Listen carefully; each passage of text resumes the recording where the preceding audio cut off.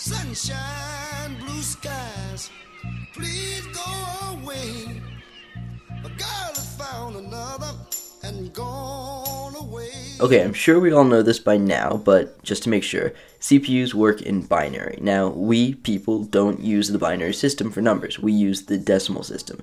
Now, for outputs that we want to be able to read easily and read quickly, we want the decimal system because otherwise we have to pause the clock and convert the numbers in our head for a second and then resume the clock. It's just a big pain. It'd be way easier to have the numbers output in decimal. So that's what we're going to do today. We're going to build a binary to decimal converter.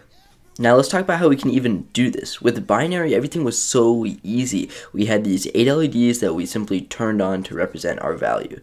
So we only needed 2 characters, off and on. Then we could just add LEDs to represent larger numbers, aka digits. Now with the decimal system, we need 10 characters though, 0 to 9.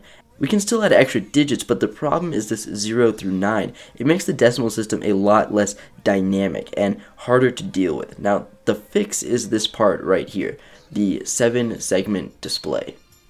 Okay, so let's talk about this. We have an LED like this, and current flows this way, and when it does, the LED turns on. We all know this. Now, for the 7-segment display, we have this structure. Now, each one of these bars is an LED. Now, to control these LEDs, we can tie all their anode pins together, called a common anode display, and control them, which of them connects to ground, or we can tie all their cathode pins together, called a common cathode display, and control which of them connects to power. Now, to know which LED we are controlling, we need to name them. So the way these 7-segment displays are named are as follows: A, B, C, D, E, F, G.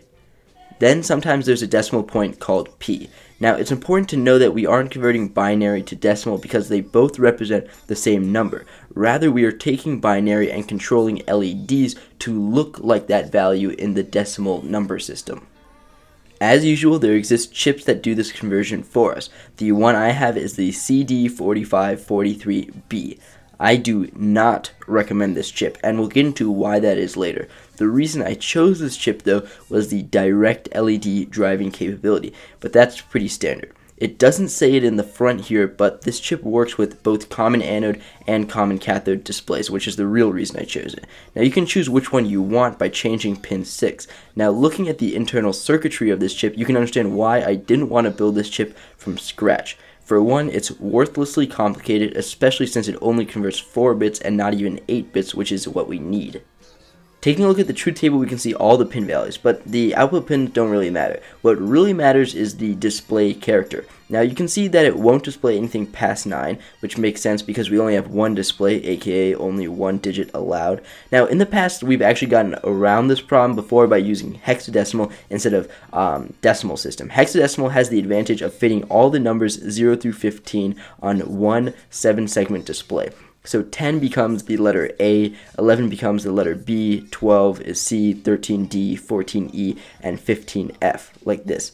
Now you can buy chips that do this like the MC14495, but these are really hard to get your hands on. So if you could get it, I would recommend that chip, but nearly all converter ICs only do decimal. I don't know why, it's just near impossible to find hexadecimal. Let me know in the comments though if you know of a chip that could work.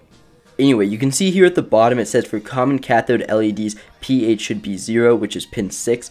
Then for common anode, pH should be equal to 1. And on the truth table, you can see that all the given outputs are for pH is equal to 0. But at the bottom it says for pH equals 1, simply inverse the above outputs, which means this IC is compatible with both. Now looking at the pinout, this is one reason I'm not a huge fan of this IC. You can see on the BCD inputs, it has them in this really weird order of CBD. Not even backwards DCBA or anything sensible. I don't know why that is, but whatever. Just be careful when you hook it up. Now I know it doesn't have the inverted bar, but latch disable is active low, which means this is an active high latch enable, if that makes any sense. So we want to enable this chip, so tie it high. Then blanking is just a clear signal, so tie it low. Then we have our outputs that we can refer to from here. Okay, so now that this is built, we can give it a test. So let's plug in the power, and we need to put our wires to control the values of our binary number. Okay, we have 0 here, and this is a bit bright, so I'm going to add a 1K resistor. Alright, now let's test this. So let's go 1, okay, 2, okay, 4, okay, and lastly 8. Alright, so everything is in the right spot. So if we add 1, it should be 9, which is our max value, because if we add anything more, we get a black screen. So let's try 0011, which gives us 3. Perfect. So this is actually working perfectly. However, this was useless because we need to convert 8-bit to binary, not 4 bits, and 8-bit ICs just simply don't exist because the logic is unbelievably complicated. Instead, we are going to use a more efficient, cheapy method involving an EEPROM to convert 8 bits. However, this chip could be used in our program counter to let us see the addresses more clearly. I don't know how useful that would be since we'd also be missing the addresses 10 through 15. We would just take these 4 wires though and hook them up to our LEDs if we wanted to. Overall though, I think we've done enough for this video, and we'll take a look at an 8-bit system in the next video. So please like this video if you liked it, and subscribe to see more like this. My name is Akil Mohideen, and I will catch you guys later.